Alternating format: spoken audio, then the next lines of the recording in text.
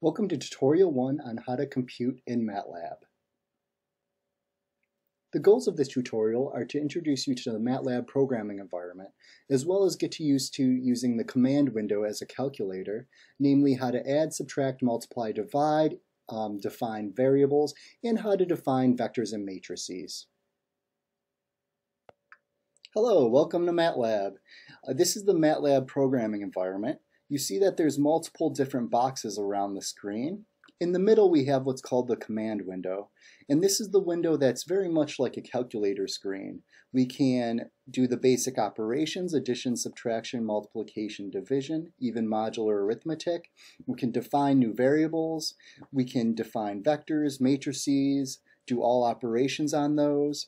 And on the right hand side we have what's called the workspace, and the workspace will list all the variables as well as their values that we're defining over in the command window. The command window can also be used for calling in functions and scripts that we write, and these would all be found in the current folder. And the current folder is where we would save, presumably, all of our scripts that we're interested in running. And you can see the pathway or the directory of your current folder by looking up at this top bar that says users. It has my name, I'm in Dropbox, numerical analysis, then the MATLAB practice folder.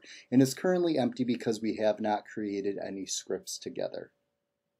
So let's practice just doing a few operations in the command window. First, we can do just things like a calculator would, something like 2 plus 3. And upon hitting enter, we see we get the answer equals 5, or what's called this variable, ANS equals 5. We could likewise do something, just multiplication, 2 times 3, and now we have this answer equals 6, or this variable ANS equals 6. And if we look at this right-hand side in the workspace, we have this variable name ANS, and its value is 6. And MATLAB will also, and like any programming language, will also operate under the presumed correct order of operations. So we could do something like 2 minus 1 times 5 divided by 11, and it would do this in the correct order of operations using PEMDAS. And you would get your answer. And now since we have a new answer, this variable ANS has changed, and if we check the right-hand side in the workspace, that value is also different. Now we can define a lot of variables, as many as we want in fact, and the way we do that is just very simply. If we want to define a as a variable, we can just give a value, a equals 2.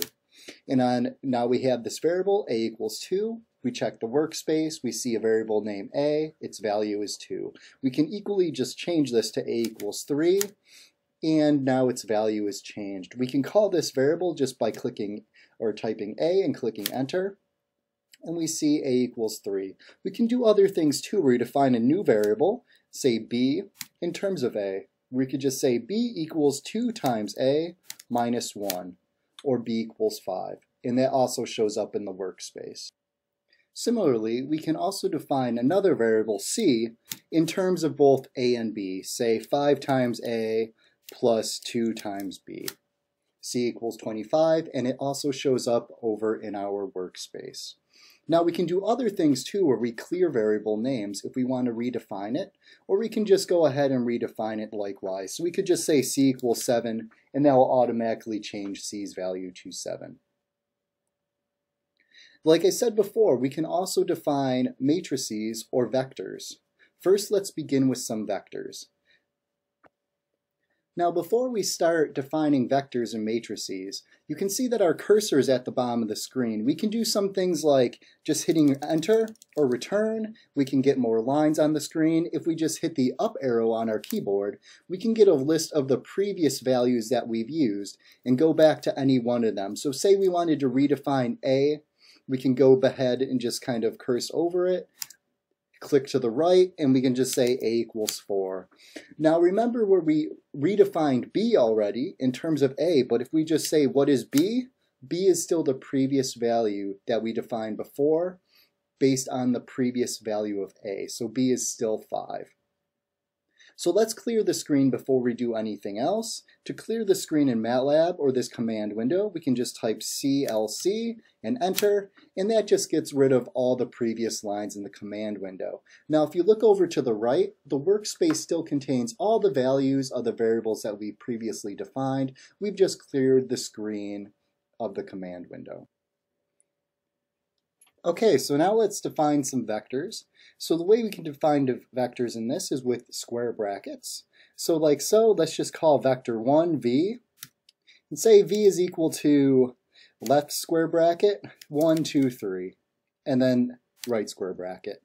Now if we hit enter, we see v looks like a row vector. And we can do lots of things to v. We can ask what is the first component of v. MATLAB starts indexing at 1 and not 0. So v1 is 1. The second component of v is v2 is 2, and v3 is of course 3. Likewise, we can redefine v in terms of itself if we wanted to and say v is equal to 2 times v, let's say. And again, we can do the same things and ask what are the components of v. v2 is now 4, and that type of thing. Let's clear the screen. So remember, let's define another vector, say w. w is equal to 1, 4, 7, let's say. And we still have v in the background, as we can see from either just typing in what is v into the command window or looking again in the workspace. And we can do lots of things to v and w. We could define a new vector, say z, and say z is equal to the sum between v and w. In doing that, we see it adds vectors like we should. Components 1 add together, components 2, components 3. And well, of course, we could define, let's say, z as the difference between both vectors, v and w, and it does the same thing. Now, say we want to take the dot product between vectors v and w. What we can do first is ask, well, what is a dot product? It's almost like multiplication of vectors, but if we just naively type v times w, we get a MATLAB error. An error that says inner matrix dimensions must agree because we're trying to multiply a 1 by 3 vector by a 1 by 3 vector. So one of these vectors we need to transpose. So how do we transpose vectors in MATLAB, or matrices for that matter? Well, it's super easy. All we need to use is an apostrophe. So if we type v apostrophe, that'll now give us the column vector, or the transpose of v. So if we want to take the dot product of v and w, we just have to type v times w apostrophe to give us that transpose of w. Click enter, and we get 60. Now if we try the reverse, w times v apostrophe, we get the same thing. Before we start talking about matrices, let's just clear our screen. So if we want to talk about matrices now, we can define matrices in a few different ways. We could kind of put a couple vectors together to create a matrix, or we could just define a matrix outright. So let's define a matrix A. To do this, we're again going to use the square brackets. So left square bracket. Say you want to take just make a 2 by 2 matrix, 1, 2, 3, 4. So the top row we want 1 space 2. And then we put a semicolon to say that's the end of that row, and then 3 and 4 to say that's the next row in the matrix. Now if we do the right square bracket and click enter, we see we get our matrix 1, 2, 3, 4, or a 2 by 2 matrix. And again, we can call the components of this matrix as we want. We can say what is A, 1, 2, and that gives us 2. Or what is A, 2, 1, and that will give us 3. We can now go ahead and define, say, a second matrix B. And let's just make B similar, another 2 by 2, say 5, 6, semicolon, 7, 8, for the matrix 5, 6, 7, 8. And now, just like we did with vectors, we can add, subtract these two matrices. Say C is equal to A plus B, enter. Now, the thing that I've kind of glossed over were we're using capital letters to call matrices. These, of course, are just arbitrary variable names, but you can definitely see if we are calling our matrix capital A, we still have our variable little a defined as just the value 3. Of course, we called the matrix large or capital A, as we could have just used the lowercase a if we wanted to. Say D is equal to 4, 5, 8, 9. There's no arbitrary convention for the way you define your variables. Let's just go ahead and clear the screen, CLC, enter. Now MATLAB is very powerful because we can just call matrix inversion. So for example, if we just ask, what is the inverse of A? There's built-in MATLAB functions, inv for inverse, and then left parenthesis, the matrix you want to take the inverse of, right parenthesis. If we just type that out, it finds the inverse of A. So of course, if we did A times inverse of A, capital A times inverse of A, we just get the identity matrix. Now MATLAB also has a built-in identity matrix, very cleverly named I, EYE, and then if we just type in parentheses the size, it'll give us the corresponding identity matrix. So here's a 2 by 2. If we type in 5 by 5 or 5, we get the 5 by 5 identity as well. So let's go ahead and clear the screen real fast. And now on that note, just like we saw with the inverse function in MATLAB, MATLAB has a lot of built-in functions. We can look at the sine, cosine of many numbers, exponentials of whatever we want. There are a lot of built-in functions, and we can search for different helps. So for example, what makes MATLAB also very powerful, if we're confused with how to use one of these built-in functions, say the inverse function, we can just type help, then inv for that function. Clicking enter, it'll bring up a help window that describes what this function does and kind of what data to put into it as well. And of course, you can Google all these things as well, which is also very helpful. Now let's just look at 3 other built-in MATLAB functions. The first function is called rand, R-A-N-D.